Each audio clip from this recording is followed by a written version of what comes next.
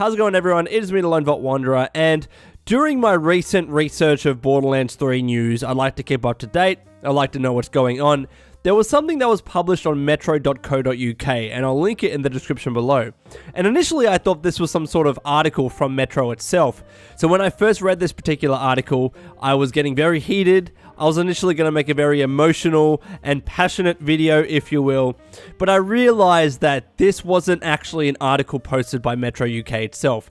It was essentially a fan letter that was sent into Metro. They do these cool fan inbox sessions where people can send in their letters with regards to gaming news, and they'll have them published on the website, which is pretty cool. So because of that, and because this is just a fan of games and Borderlands, I'm assuming anyways, I'm not going to get angry at this particular person. That would just be stupid and immature. But I do want to discuss what this person is actually speaking about, because it relates to Borderlands 3, and it expresses some opinions that I absolutely vehemently disagree with. And I want to put this out there just to, I guess, kind of hope no one else, and I don't think Borderlands fans would do this, but I kind of hope no one else are going to make these comparisons, are going to conclude with these particular opinions, because it would be troublesome if someone like Gearbox actually picked up on this and believed this is what people thought with regards to Borderlands 3 and what the fans want in terms of the franchise. Now, I don't speak for everyone else, but you'll see what I mean when I read this particular fan letter, that I think it's pretty clear that most of Borderlands fans will disagree with this. So what did this particular person say? I'm going to read it verbatim, top to bottom, and we'll get into my thoughts. So this person, Firemon, says the following, and you know, all due respect to Firemon, he's expressing or she's expressing his or her opinion, so don't hate this person if you find them on Twitter or whatever it is. Just engage in discussion, alright?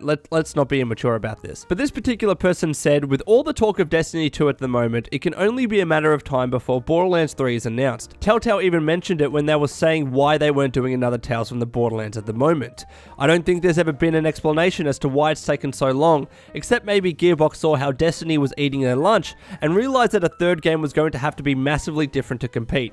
So I'm going to stop there, alright? I do not think that Gearbox kind of stalled production or development of Borderlands 3 because Destiny 2 was coming out later this month. I've made videos on this and I'm going to be linking them in the description below.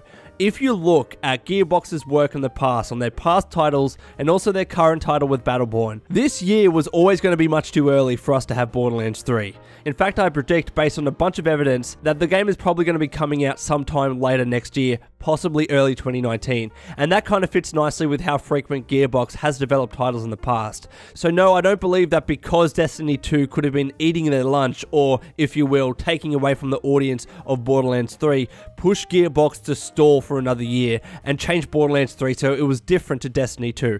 I just do not think that's true. But anyways, moving on. So the question is, will Borderlands 3 be a Destiny clone, or will it do its own thing? Should it do its own thing? I think the one obvious thing I'd expect from it would be a massive open world, which is what the original was trying to do but was limited by technology. That'd be a one-up on Bungie. But I don't see how they're going to compete in terms of gunplay, which has never been their strong point, and yet Bungie are basically gods at. One way around the problem could be to make it free to play. People forgive a lot when a game is free, and I get the feeling this is the way they'll try and go. Anything to force Bungie to make more effort is good. Firemon.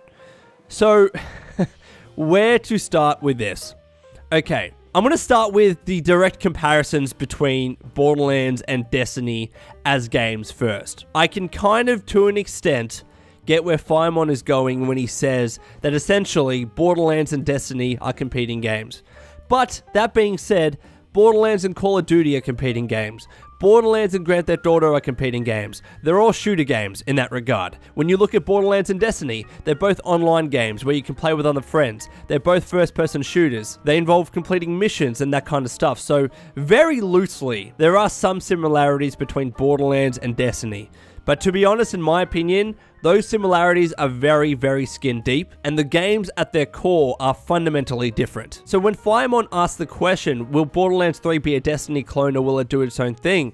I don't get where that's founded upon, in the sense that I don't know why the question is being asked in the first place. Like, just because in some small regards Destiny and Borderlands are similar, why is the question being asked whether Borderlands 3 is going to be a Destiny clone? And on that Destiny clone bit, I want to say the following. Borderlands was a thing before Destiny, so if anything, Destiny was trying to copy off Borderlands. I'm not saying that it did, but if we were using that kind of logic, then Borderlands set the precedent and then Destiny came after that. But the follow-up question, should it do its own thing? Absolutely, it should do its own thing. Now, I wasn't the biggest fan of Destiny 1, alright, I'll admit that right now, and I'm very well aware that the game has improved since launch, especially with the DLC. I saw some lukewarm reactions to the Destiny 2 beta, but regardless, whether you think the game is good or bad or whatever it is very different to what Borderlands has always been. And just because the games share similarities in the sense that they're both online games, they're first-person shooters, you play with friends, etc., I do not think that that's a good reason to justify asking whether it should do its own thing, and also as well implying, like this post does, that Borderlands should be making changes to try and differentiate itself from Destiny in some sort of way. Borderlands is Borderlands. It is its own thing. And in no circumstance, I don't believe, should Borderlands be trying to copy or take note or influence itself, or indeed somehow trying to differentiate itself from Destiny. Maybe in some very small regards. Maybe the gunplay is better in Destiny. I don't know whether I believe that, but I just don't think that there are areas that Borderlands needs to be taking influences from Destiny. What Gearbox should be doing with Borderlands is looking at Borderlands 2, because most people love that, and just improving upon the formula. Doing what you did great in Borderlands 2 and applying that on a grander scale with Borderlands 3. So whether it was the awesome characters, whether it was the awesome dialogue and jokes, whether it was the theme, whether it was the cool visuals, whether it was the questing or the mission structure, whether it was the character skill trees, whether it was the replayability, whether it was the gunplay or the weapons and the looting of weapons, and so on and so on and so on. Gearbox with Borderlands 3 should just be looking at improving on what Borderlands 2 did. And I guarantee you that'll make 99% of Borderlands fans happy. They do not want to see one of their favorite game franchises take big influences or take big instructions from a game like Destiny, and indeed make big changes to try and distance yourself from a game like Destiny, which is very different in the first place, and also as well, that runs the risk of risking and losing the Borderlands formula and personality. And to be honest, just generally, Gearbox shouldn't be trying to one-up on Bungie with Destiny because it's a competitive game. Because firstly, Destiny is coming out in September, alright? It's coming out later this year. But Borderlands is probably coming out in late 2018 or early 2019.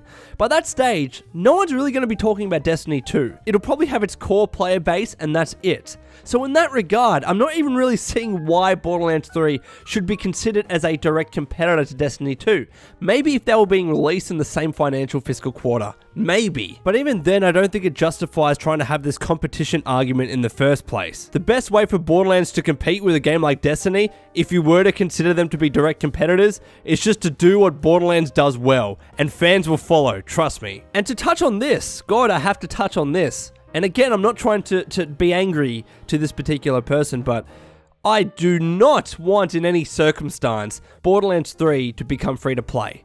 Absolutely not. That would be such a fundamental shift from what Borderlands has been, and it's a very silly rationale to justify that decision just to make your game different from a competitor like Destiny 2. Even if you consider Destiny 2 to be a strong competitor, making your game free to play when it has been a traditional retail release for so long, you know, you spend your $60, there's DLC, that is too great of a change for Gearbox to be making, and it would essentially cannibalize Borderlands' own audience. We don't want that. We want Borderlands as we've always had it. And I guarantee you, if Borderlands tried to go free to play, it might gain another audience, but the vast majority of current Borderlands fans are going to be so disenfranchised, and they're going to be wondering why on earth Gearbox would make such a decision. I know it's not going to happen. You know it's not going to happen, right? But we are responding to this particular person's idea that it could go free to play to get a one-up on Destiny. I don't know where this person got the feeling that this is the way that they'll try and go, but again, it comes back to their misconception, I guess, that because Borderlands and Destiny are similar-ish competitive games, that Gearbox needs to make changes to try and one-up Destiny. In my opinion, that wouldn't be true even if the games were releasing on the same day, but they're releasing over a year apart. And again, you don't want to be making massive changes to a beloved franchise because Destiny 2 might take some of your player base. I just do not think it's true. I think it's unfounded. I respect this person's decision, but I fundamentally disagree in every single way. So anyways, Wastelanders, let me know what you think in the comments below. I'd love to hear your thoughts. And until next time, this has been the Lone Vault Wanderer. Please take care of yourself, and would you kindly keep fighting the good fight.